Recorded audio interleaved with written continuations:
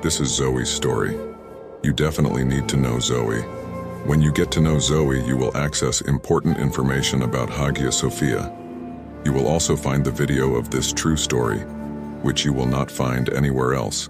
Betrayal, assassination, religion, reason, everything. Zoe was the daughter of the Byzantine Emperor of Constantinople. She was very beautiful and 48 years old. Zoe had never married because her private life was crazy. She made good use of the fact that her father was emperor, and she did not want to be dependent on a man. She had a great interest in perfumes and fragrant oils. She used to produce them herself. The places where the fragrant Zoe walked around were always obvious. Everywhere she stepped would smell fragrant. Her father, the Byzantine Emperor Constantine VIII, had no son, only a daughter.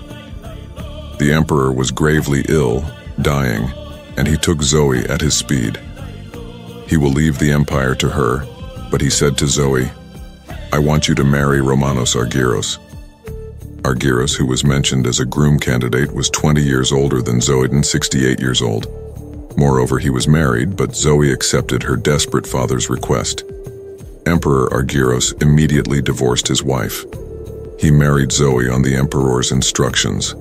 The father emperor died 3 days later. Argyros, who married Zoe, immediately became emperor. Zoe became empress. They lived like this for 6 years. Zoe, of course, had no children because of her age. She was in an unhappy marriage that started with political necessity. In fact, Zoe had a forbidden love. He was a peasant boy named Mikhail. He was extremely handsome. Michael was working as a servant in the Byzantine palace, which was famous throughout Byzantium for his handsomeness. Zoe fell in love as soon as she saw it. Emperor Romanos Argyros, who had taken him with his special appearance as a servant, started to behave badly and rudely towards Mikhail. The emperor began to publicly humiliate him. A great coincidence. The emperor died immediately. According to a rumor, he was drowned in the pool of the bathhouse. But no one can talk. Zoe immediately elevated her husband, 30 years her junior, to the throne.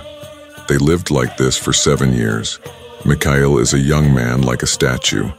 He's an extremely handsome man, but uneducated. He couldn't handle palace intrigue. He got depressed. Michael devoted himself to religion. He became a monk. He completely gave up his imperial powers.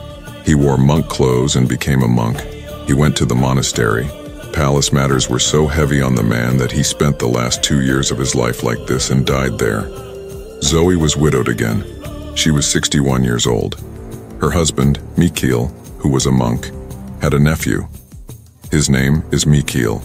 He was 26 years old. Zoe adopted this young Michael. He ascended to the throne as a son and made him emperor.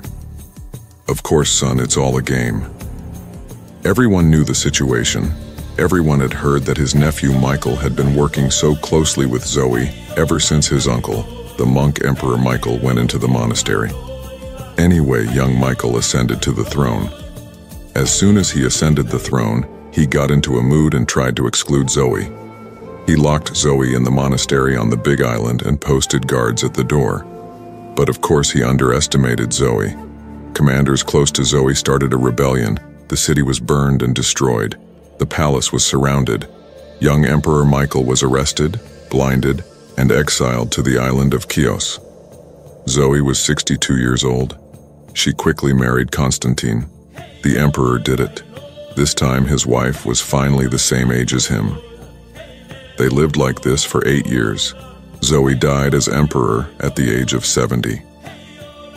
Now let's make a connection with today. Zoe, the most magnificent woman of Byzantium, has another magnificent feature in this true story that has become part of history. When she became empress, she had her mosaic made in AYASOFYA. The mosaic had her on one side and her first husband, Romanos Argyros, on the other. In the middle of the two was Jesus, blessing him with his right hand. The mosaic symbolized their marriage in the presence of Jesus Christ.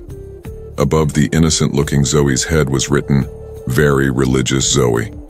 In the following years, ZOE killed her old husband and married her young lover. When she got married, she had the mosaic in Hikayesi renewed. Her old husband's body was left the same, her face was shaved off, and her young husband's face was mounted instead of her old husband's face. Later, he buried his young lover and ZOE had 3 marriages. He had the mosaic in Hikayesi renovated. Her first husband's body was left apart. This time, her second husband's face was shaved off. The face of her third husband was mounted in her place. Today, the mosaic in Hikayesi contains the body of ZOE's first husband. There is no trace of her second husband. She has the face of her third husband. Jesus Christ continues to bless. Above ZOE's head it says very religious ZOE. When they talk about mosaics in Hikayesi, they talk about Jesus Christ, the Virgin Mary, Christian saints, etc. But if you ask me, the most important mosaic in Hikayesi is ZOE, because the fate of Hikayesi is actually kind of like that. It was a church, it became a mosque, it became a museum, it became a mosque again. Now it is slowly becoming a museum again. The building is the same face, constantly changing. And very religious ZOE is smiling in the Hikayesi.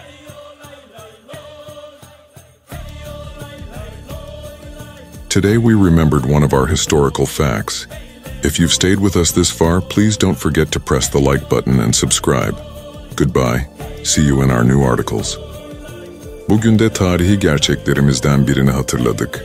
Buraya kadar bizimle kaldıysanız lütfen beğen butonuna basmayı ve abone olmayı unutmayın. Yeni yazılarımızda görüşmek üzere, hoşça kalın.